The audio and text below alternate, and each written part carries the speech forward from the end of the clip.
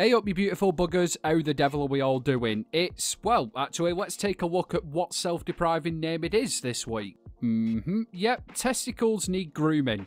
How did you know, Raker? Anyhow, guys, enough of that. Welcome to this week's Top 5 Camp competition. As ever, we've got some simply lovely builds to show you. So enough knobbing around, let's get into it. Coming in at number 5 this week, we have Lady H with the Everything Camp. Yep, that's right, this camp literally does have, well, everything. The clue's in the bloody name. I'm sorry for that mild outburst. Anyhow, what Lady H has made here, mon petit fleurs, is quite an intelligent camp actually, especially if you're, resource and crafting conscious. It literally has everything you'd need to survive in a post-apocalyptic wasteland. We have a resource extractor, we have food supplies knocking around everywhere, simply lovely. And you know what, I think there's at least one of every single kind of crafting bench in there, so yeah, you're perfectly catered for making bullets or cooking a meal. It's fantastic. The camp itself is really nice too. Obviously, it's very immersive. As Moonlight Cowboy says, it looks like a little settlement, kind of. Aye, especially with the NPCs wandering around. Well, I say they're NPCs. They could actually be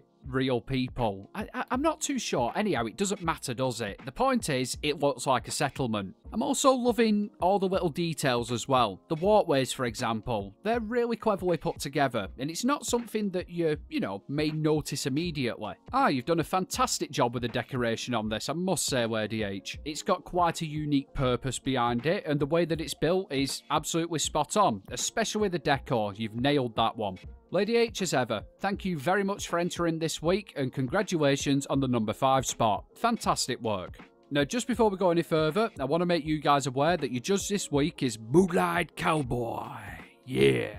He's done a bloody good job at judging this time round, so if you could go over to his channel, show him some love, I'm sure it would be much appreciated. The link's down in the description. Anyhow, on to the number 4 spot. And this week, it goes to Silver__Bunny with the Lake House. And guys, this is a really nice looking build, I'm not going to lie to you. Now, obviously, I know modern houses aren't for everybody. I see that enough in the bloody comments. However, you can't deny, the work that goes into them is pretty, intense. Much like myself. Anyhow, my favourite part of this is the foundations that it's built on. I absolutely love how you've done that. It looks really smart, to be honest. This, guys, is a perfect example of how effective underpinnings can be. It really does change the look of a build. And it really doesn't take that much to do them either. It takes a little bit more time, of course, but like I say, it really does transform a camp. Go on, give it a try in your next build. You know you want to. As well as the foundations, the house itself is also really nicely put together. It's quite simple. We do have some overhanging roofs, which requires, a little bit of jiggery-pokery and bending the game's building mechanics to your will. But again, it gives a nice overall effect, and for that little bit of extra graph you got to put in, it's definitely worth it. Right then, so on to the interior. And what have we got here? Well, for a kick-off, we've got an absolutely brilliant looking kitchen, and Moonlight Cowboy was equally as impressed with this as well. And you know what? Yeah, the rest of the house ain't half bad either. Top marks on the interior decor, Bunny. Now, the only criticism that Moonlight had of this was the fact that you had a little bit of budget left to do a bit more decorating on the boat. However, that really doesn't take away from the camp at all. You've done a truly wonderful job on this one. Thank you very much for entering this week, and congratulations on the number 4 spot. Very well deserved. Now, in the number 3 spot, we have my personal favourite for this week, and it's Greengrass 28G with the Temple of Nuclear Winter. And all I'm going to say is, wow, this is absolutely stunning and extremely unique as well. I really do like this one. So the first thing we're going to take a look at is the walkway leading up to the temple itself, and that is absolutely beautifully done. Player-made bridges are always fun to look at in 76, and this one, yeah, it's top-notch. Really is up there with some of the nicest that I've seen. Very simple, very elegant, but nonetheless still quite difficult to pull off. Anyhow, let's take a look at the temple itself. That is bloody incredible. You know what? I'm getting Rome Total War vibes off it. I don't know why, but it just looks like one of the temples you'd see in that game. Do you know what I'm trying to say? Nope, of course you don't, but that's fine. Greengrass, it really is a work of art, and your masochism levels must have been off the chart. I'm a poet and I didn't know it. I'm sorry. This thing genuinely looks like an actual temple, and I love how you've used the columns. You don't see many people using them at all. And personally, I think they go perfectly with the roof pieces you've used as well. It's like a match made in heaven. Get it? Heaven, temples. Anyway. Greengrass, thank you very much for entering this week. Like I said, this was my personal favourite out of all of them. Congratulations on the number 3 spot. Very well done indeed. Hats off to you, mate. Right then guys, it's the time in the video where I try and convince you to join the Funny Farm, aka my Discord. Now then, there is a very good reason why I'm asking you to do this. If you think your camp could be featured in a top 5 competition, then the Discord is the only way to submit it.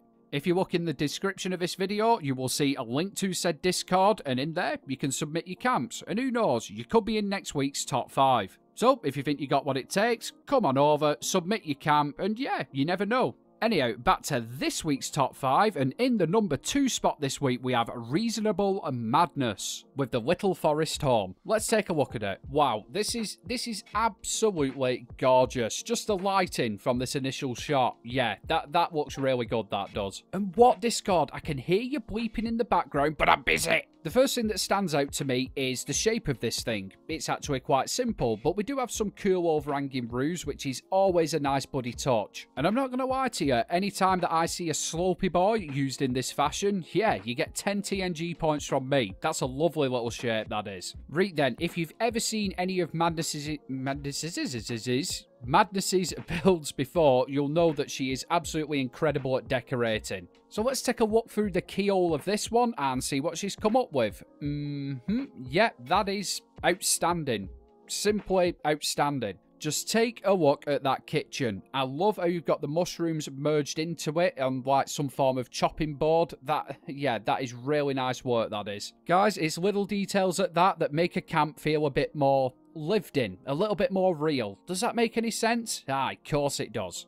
The same can be said for that little storage shelf there as well. Now, Madness actually did a tutorial on how to make one of them, so I would urge you to go over to her channel and take a look at that. If it's your kind of thing, she does a fantastic explanation of how to actually make it. So yeah, I would highly recommend. Madness, I'm in love with this build. It's very small, it's very cozy, and the way you've decorated is, chef's kiss. I mean, come on, just look at that little flower arrangement going down at the side there. Yeah, this is really next level decorating here. Anyhow, enough blowing smoke up Madness's arse. Thank you very much for entering this week, my friend. You have done a fantastic job on this one. The build, the decorating, yeah, it's absolutely beautiful. Congratulations on the number 2 spot this week. Very well deserved indeed. Right then, so who has made it into the number 1 spot this week? As you can see, there's been some absolutely stellar entries, but there can only be one winner. Unfortunately though, I'm going to have to keep you waiting for just a little bit longer, because it's time for the Honourable Mentions section. Yes, and again, this week we've got 2.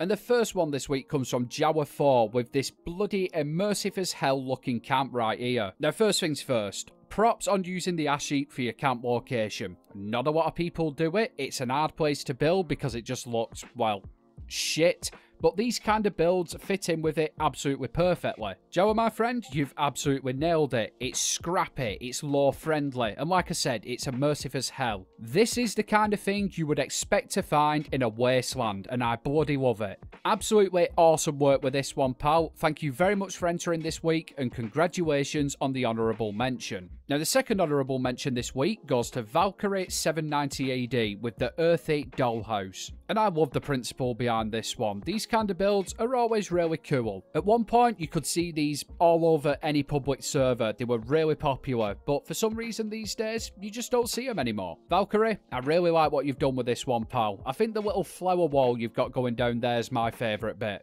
But the old build is pretty damn cool. Thank you very much for entering this week, mate, and congratulations on the honourable mention. Very well deserved indeed. Right then, so back to the number 1 spot. And like I said before, who do you think it could be? Well, I'm not going to keep you waiting for any longer. This week's winner is Alex P with the 70s style villa, and I swear to God, if I don't see mirrors on the ceiling of this bloody thing, I'm going to be extremely disappointed. Right, okay then, so the exterior of this is obviously quite striking. It's just screaming disco balls and unprotected sex, and I do like that. Not in that way, don't twist me words. You've obviously put a hell of a lot of work into this, and it really does show. This design is, yeah, pretty bloody spectacular. Yeah, this is cool, this. For a kickoff, guys, we've got some mad shit going on with the roof levels, and we've also got overhanging roofs, which we've already established I do indeed like. And as well as that, we've got some mad shapes going on as well. Like I say, this thing has had some serious time put into it, and it is not an easy build, let me tell you. If I was to rate this on the masochism scale, I'd be giving it a 10 out of 10. Easily. I would not attempt.